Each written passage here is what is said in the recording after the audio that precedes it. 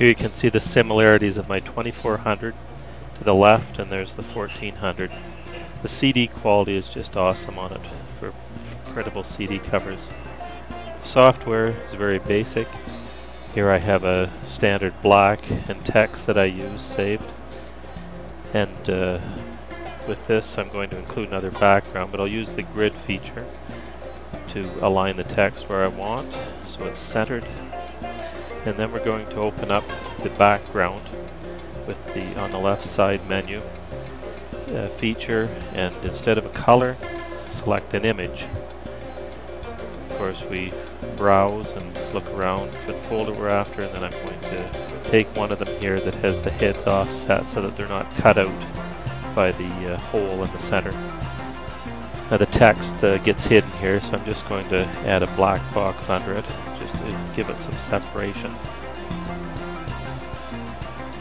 Alignment is just simply a matter of dragging around, and for changing the color, just double click on it, take the border off, add the color to a solid black, and then I want to arrange it so that it sits behind the text. So we'll move to the back. After a little bit of alignment, it's just a matter then of going up and clicking on the print button in the top menu, and everything's pretty simple. It automatically selects the setting for CD, DVD. There's two different options. One's a little bit better with quality. I just use the standard option. And then click print.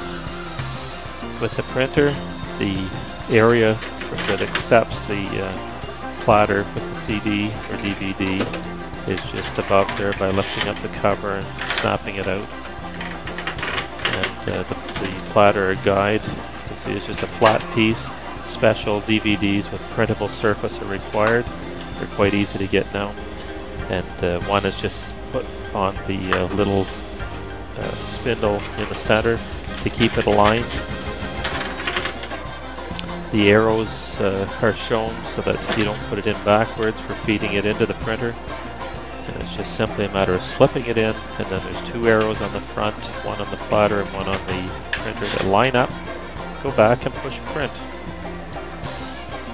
And this whole process, I'm just leaving it so that you can see the actual time. It's very quick in producing it, and I'll just leave it now for that.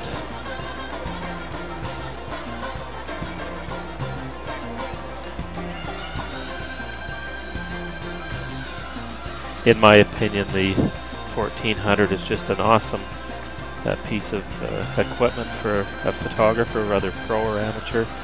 For the price, it's just unbelievable. You get a printer that prints up to 13 by 19 inches, great for portfolio work or any jobs, 8 by 10, 5 by 7, with excellent quality and inks that claim to last now up to 100 years. So those features are great. What is incredible is that it comes with a full version of Photoshop Elements, which has layers, has almost everything that you'd want in the full-blown Photoshop. That comes free. Also, my opinion has become that the price that I paid for it is worth it just for this CD or DVD feature, because I send so many of them out and I've struggled having a professional look to my DVDs.